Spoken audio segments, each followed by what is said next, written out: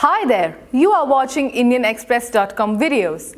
Prime Minister Narendra Modi has warned cow vigilantes in the country that killing in the name of cow is unacceptable.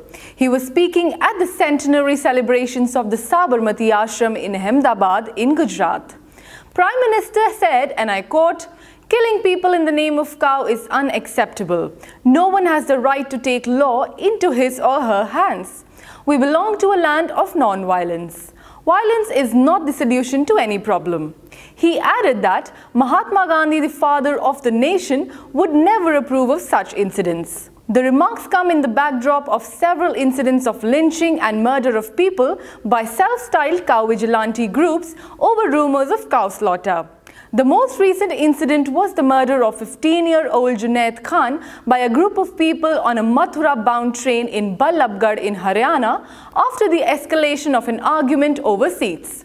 Junaid, who was accompanied by his two brothers, was going back home after Eid shopping in Delhi when he was mocked over his skull cap and referred to as a beef eater. 5 people have been held so far in the case.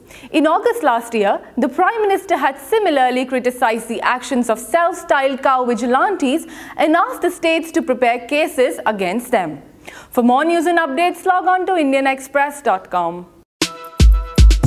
Face-offs between Chinese and Indian troops over road construction on the borders of a 269 square kilometer plateau in Bhutan claimed by China has sparked off what experts are describing as the worst crisis in the relations between New Delhi and Beijing since troops from the two countries confronted each other at Dolang Beg Oldie in 2013. Chinese Foreign Ministry spokesperson Lu Kang indicated that the point of friction was in the Donglong region, which he stressed belonged to China. It is reported that the incidents happened at Donglong is the part of disputed territory between China and Bhutan.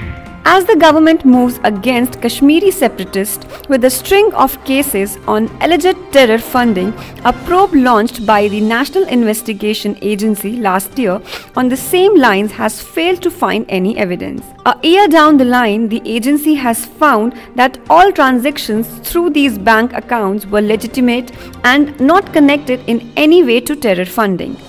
No evidence of terror funding or financial aid to stone pelters have been found in that case. Indian Space Research Organization's latest communication satellite GSAT-17 on Thursday successfully launched around 2 a.m.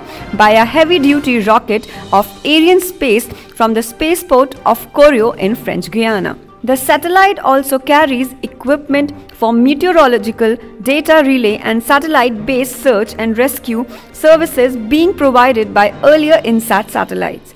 The launch of GSAT-17 will be the third satellite launched by ISRO this month, the other two being the first developmental flight of GSLV Mk3 and PSLV C-38 missions, both from Siharakot spaceport.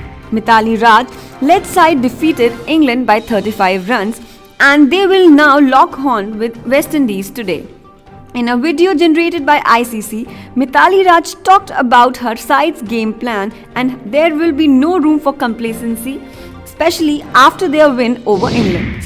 Days after the family of later flight pursuer Neerja Bhanot, whose life story was brought on screen in the Sonam Kapoor-led film Neerja, moved the court accusing the producers of going back on their word of sharing 10% of the movie's net profit. Foxstar Studios has stated that it owes no contractual obligation towards the Bhanots and the issue is between the producer Atul Kasbekar and the family.